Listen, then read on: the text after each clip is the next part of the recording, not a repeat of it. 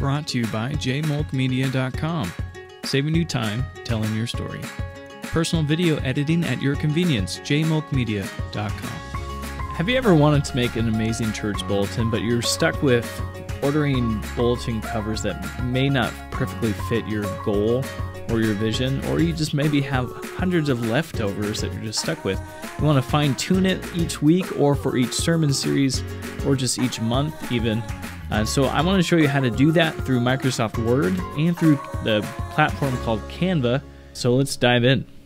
So we utilize Microsoft Word, and I just open up a new Word file, and very quickly you realize that this is just a single sheet of paper. And bulletins come in booklet format, or most do. So we're going to change our layout. So click on Layout up here, Orientation, Landscape.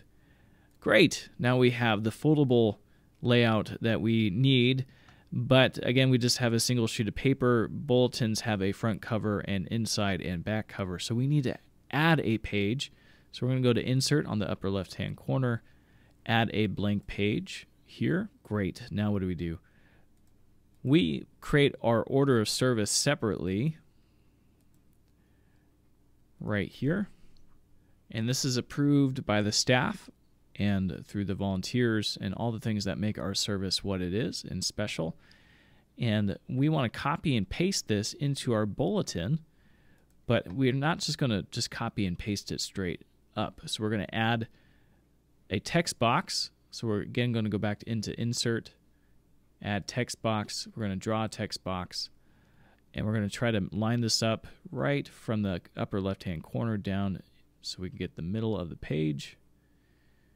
Right about there. Great. We have our first text box, but we want to copy it and paste it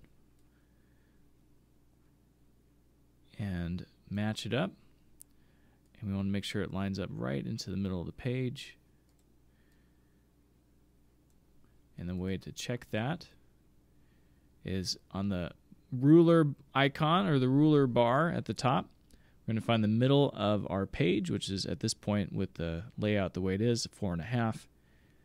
We're going to click on it and hold, and look at that, right down the middle. Great. So now I'm going to go back to my order of service, and I'm going to copy what I think will fit in the first half of the inset pages of the bulletin. I think we can go all the way to here. Copy that, and I'm going to paste it. Format's a little bit funky because it's a little bit tighter. First things first, I'm going to center that. And now we have all of these additional lines where whoever was presenting the element of the service, their name is at. So I'm going to make sure that that gets back to the same line here. This is a bulletin for a Presbyterian church, so we definitely have liturgy to work with, not just a responsive call to worship, but a call to confession. So I'm going to go back to our order of service and grab the second half of this. I'm going to skip the leader note. We don't need that. Let's head over to the prayer of confession and all the remaining text.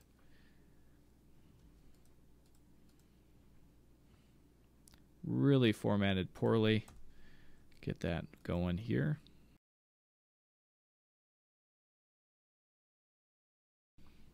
Great. You notice that we have these asterisks on some of the lines, and for our service that will indicate for people on when to stand and when to sit. Asterisks meaning to please stand if you are able. But why am I getting rid of them? You notice that with the asterisks on the sentence line itself, it pushes the header of the sentence in, and your lines aren't smooth.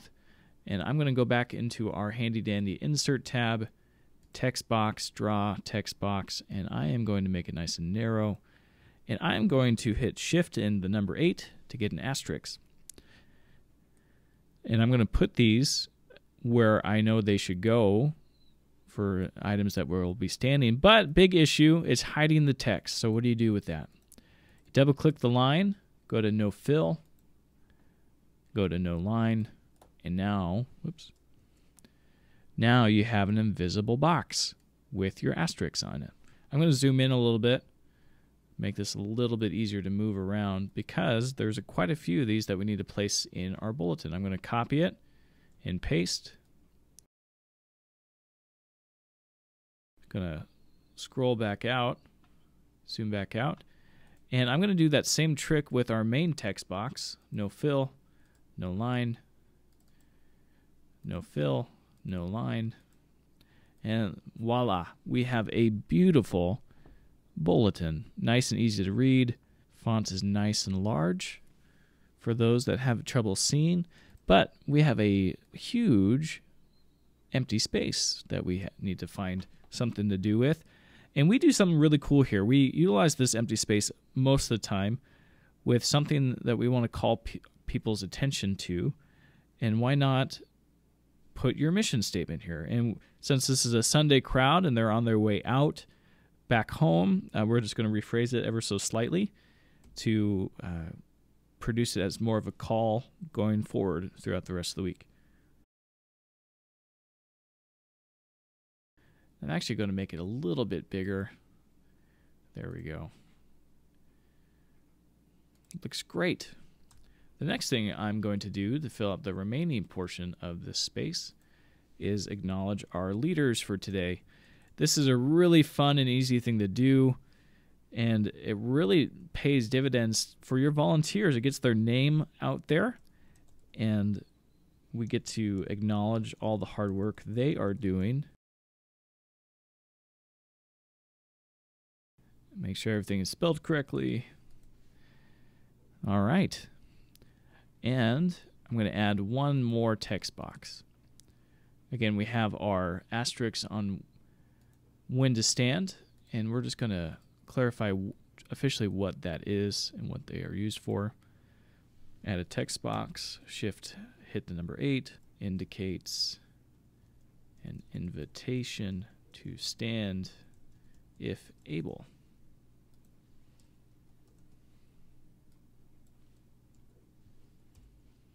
Double click my box, no fill, no line, move it where it needs to go.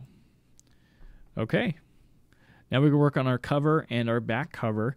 Again, we utilized a program called Canva, and the Canva is an amazing platform that gives you the option to create graphics and different type of documents and presentations. And the coolest thing about it for church purposes is that they do have a nonprofit program where you get a discounted price, and then also allows you to create a team within that discounted nonprofit group that you have.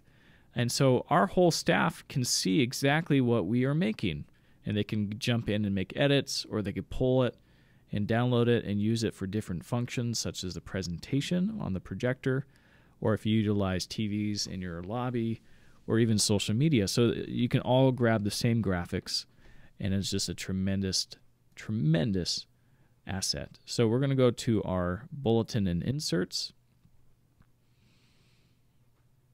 And we already have our cover made for this week. Bulletin cover. Our group has made this already, and it's one of those things where I can just go in, because I'm making the bulletin, and I can grab it. Go to our slides. This same image is also on our presentation slide. And this is the slide that we'll be presenting during the sermon, projected on screen. So you see that the same image is used for both the bulletin and the presentation slide. So you have very nice and consistent crossover. Now that we're here, all we need to do is hit the share icon, hit download. I am going to download it as a PNG file because we have a white background. We just have this image in the text. And I'm going to hit transparent background. I'm going to increase the size a bit. And I'm going to pull it over to my Word doc. Drag it in. And wait, oh no! It just pushed all my text down. Not a big deal.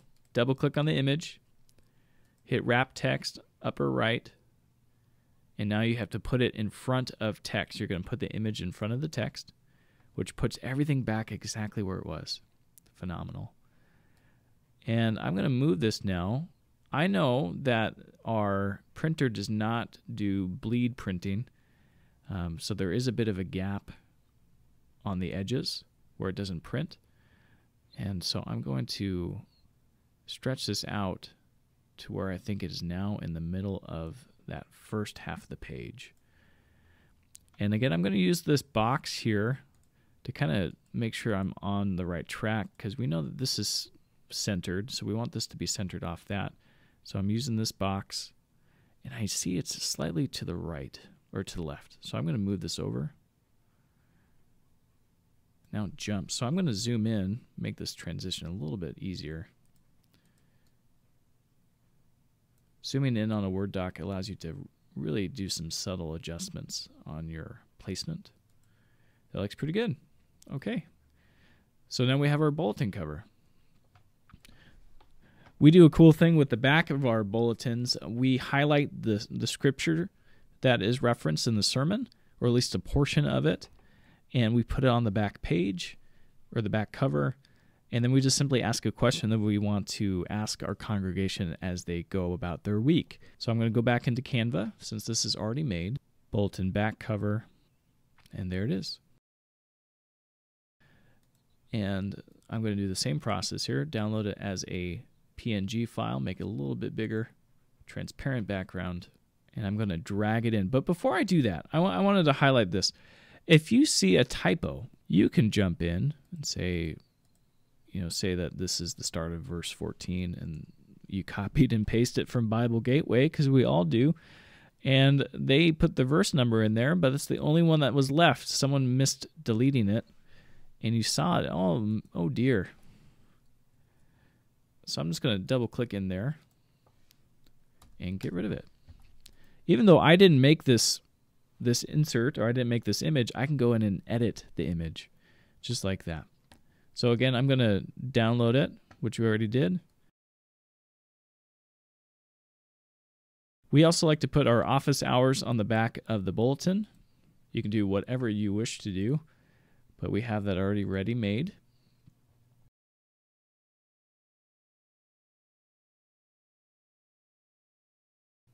Oh no, how do I get it? It put it behind my images. That's okay. I don't want to mess with this one, since that one's already, we've set it. So I'm just going to shrink this one down and then grab this guy.